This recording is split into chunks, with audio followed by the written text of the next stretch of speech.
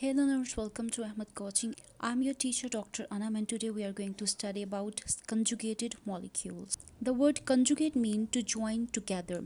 So the conjugated molecules are the molecules which are formed when two different molecules belonging to different categories combine together.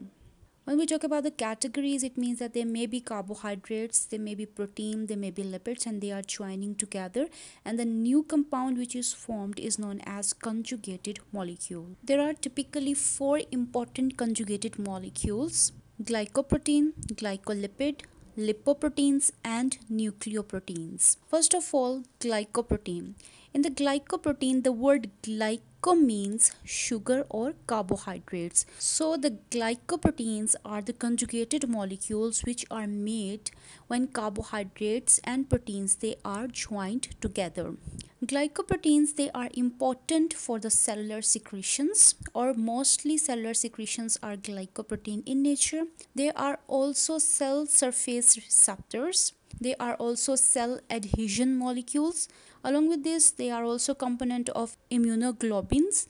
They are involved in the defense of body, and they are the main component of cell membrane. This is the structure of cell membrane, and here you can see this is glycoprotein. This part here is protein, and this part here is carbohydrate. So they both are combined together to form glycoprotein. The second important conjugate molecule is glycolipid. It is formed when carbohydrates and lipids are combined together. They are also the main component of cell membrane. Here in this cell membrane you can see this is glycolipid. This part here is lipid, and this green part here is carbohydrate. So they both are combined together to form glycolipid. They are very important to maintain the stability of the cell. They are important for cell to cell interactions and also adhesion to the neighboring cells to form tissues. So they are going to interact with the other cells, and in this way the cells they are going to adhere to each other to form tissues. The third important conjugate molecule is lipoprotein. Here the lipo means lipid.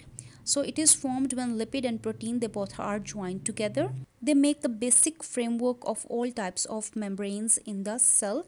It means they are present in the membranes of the cells.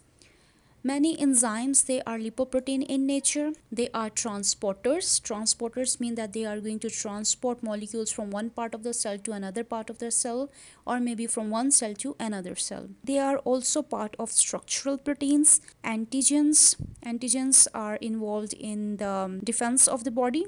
Then adhesions, like they are going to help in the sticking of two cells, and many toxins they are also lipoprotein in nature. Here you can see this part all here, this one is lipid, while this part here is protein. So they are making the lipoprotein. The last but not the least important conjugate molecule is nucleoprotein. Here the nucleo word means nucleic acid. So nucleoprotein is formed when nucleic acid is joined with the protein.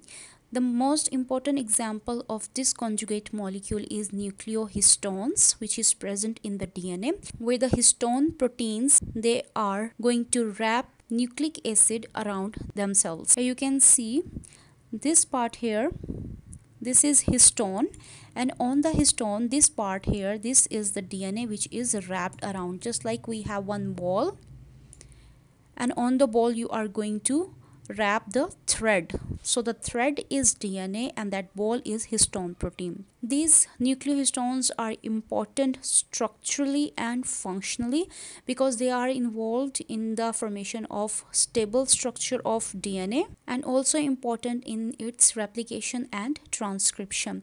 Along with this, the nucleoproteins they are also involved in the regulation of gene expression, that which gene needs to be expressed and which gene needs to be suppressed. So that was all about the conjugated molecules. If you have any question, you can ask me in the comment section. I will see you in the next video.